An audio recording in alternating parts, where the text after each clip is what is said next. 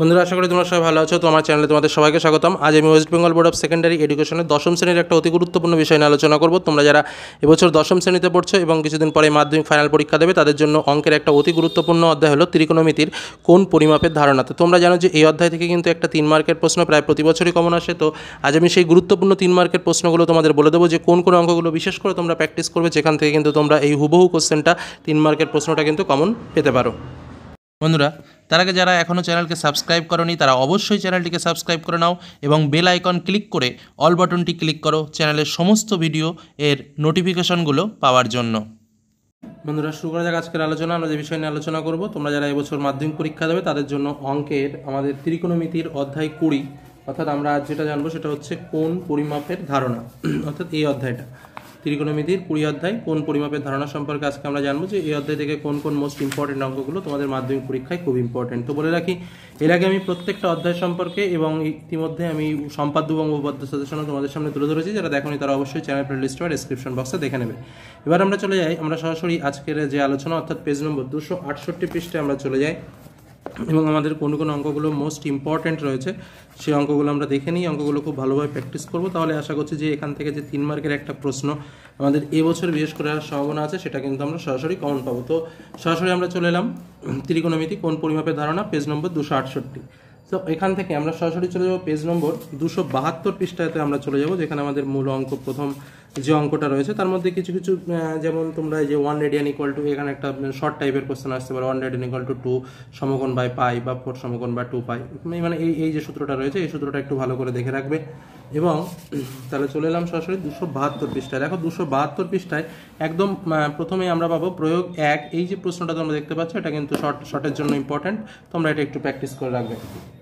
মূল ইম্পর্টেন্ট অঙ্কগুলো যেগুলো তোমাদের 3 মার্কের জন্য আসতে পারে সেগুলো বলে দিচ্ছি। দেখো এখানে 2, 3 পরের পৃষ্ঠায় অর্থাৎ 273 পৃষ্ঠায় আমাদের প্রয়োগ 2, প্রয়োগ 3, প্রয়োগ 4, প্রয়োগ 5 এবং প্রয়োগ 6 প্রত্যেকটা অঙ্কই কিন্তু ইম্পর্টেন্ট। তার মধ্যে 6 দাগে যে অঙ্কটা রয়েছে এই অঙ্কটা কিন্তু 3 মার্কে আসতে পারে এবং প্রথমে যে 2 দাগে যে অঙ্কটা রয়েছে এই যে অঙ্কটা নিজে করে দিয়ে যে অঙ্কটা রয়েছে এই অঙ্কটাই কিন্তু মোস্ট ইম্পর্টেন্ট। মানে আমি যেগুলো বলে দেবো অর্থাৎ এই পেজটায় আমাদের প্রয়োগ 2 এবং প্রয়োগ 6 চলে যাব। তারপরে আমরা সরাসরি 274 পৃষ্ঠাতে 274 পৃষ্ঠায় আমাদের মূলত দুটো অঙ্ক, একটা হচ্ছে 3টে অঙ্ক 7, 8, 9। এর মধ্যে মনে রাখবে প্রয়োগ 8 অর্থাৎ একটি সমকোণী ত্রিভুজের সূক্ষ্মকোণের দুটি অন্তর 2π/5 রেডিয়ান এই অঙ্কটা করে দেওয়া আছে। প্রয়োগ 8 এবং প্রয়োগ 9 দুটো অঙ্ক ইম্পর্টেন্ট। তার মধ্যে কিন্তু 8 দাগের অঙ্কটা, এই অঙ্কটা কিন্তু এবছরের জন্য তোমাদের মোস্ট ইম্পর্টেন্ট অঙ্ক।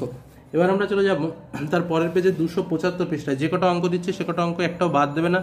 তো প্রয়োগ 11, প্রয়োগ 12 এবং প্রয়োগ 13, প্রয়োগ 14 এই পৃষ্ঠায় আমাদের এই 4টে অঙ্ক রয়েছে। এর মধ্যে প্রয়োগ 12 এবং প্রয়োগ 14 অর্থাৎ এই যে অঙ্কটা তোমরা দেখতে পাচ্ছ নিজে করির অঙ্কটা, এবং তারপরে যথারীতি প্রয়োগ 14 অর্থাৎ একটি ত্রিভুজের দুটি কোণের পরিমাণ 35 ডিগ্রি 57 মিনিট 4 সেকেন্ড এই যে অঙ্কটা রয়েছে এই অঙ্কটাও কিন্তু খুব ভালোভাবে প্র্যাকটিস করবে।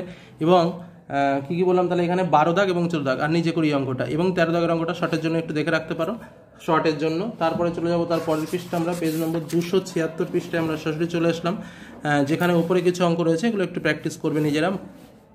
ইম্পর্টেন্ট যে অঙ্ক কটা করা রয়েছে সেটাগুলো দেখে নাও। সেটা হচ্ছে নিজে করিতে দেখো এখানে তোমাদের 5, 6, 7, 8, 9 পরপর প্রত্যেকটা অঙ্কই কিন্তু ইম্পর্টেন্ট। তার মধ্যে 5 দাগ, 7 দাগ, 8 দাগ এবং 9 দাগ। আমি একদম বলে দিচ্ছি 5 দাগ, 7 দাগ, 8 দাগ এবং 9 দাগ এই অঙ্কগুলোর একটাও কিন্তু মিস করবে না, কারণ প্রত্যেকটা অঙ্ক ইম্পর্টেন্ট। এবং তার পরের পৃষ্ঠায় অর্থাৎ 277 পৃষ্ঠায় আরও একটা অঙ্ক রয়েছে যেটা হচ্ছে 10 দাগ।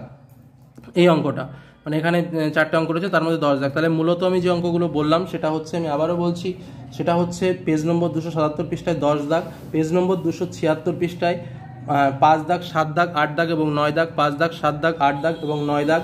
পেজ নম্বর 274 পৃষ্ঠায় আমরা 8 দাগের অঙ্কটা বললাম, যেটা মোস্ট ইম্পর্টেন্ট। এই যে 8 দাগের অঙ্কটা, এই যে অঙ্ক কটা বললাম, এবং 273 পৃষ্ঠায় 2 দাগ এবং 6 দাগের অঙ্ক দুটো রয়েছে। এই অঙ্কগুলো কিন্তু সবচেয়ে বেশি ইম্পর্টেন্ট এবং ভালো করে প্র্যাকটিস করবে। আর শর্টের জন্য দেখো তোমাদের এই অধ্যায় শেষে অতি সংক্ষিপ্ত প্রশ্ন, very short type question, MCQ, SAQ রয়েছে, সত্য মিথ্যা রয়েছে, শূন্যস্থান রয়েছে এবং তারপরে ভেরি শর্ট অ্যান্সার টাইপের প্রশ্ন রয়েছে। এগুলো সবাই প্র্যাকটিস করবে, কারণ শর্ট কোশ্চেনের জন্য সব প্র্যাকটিস করাটাই উচিত।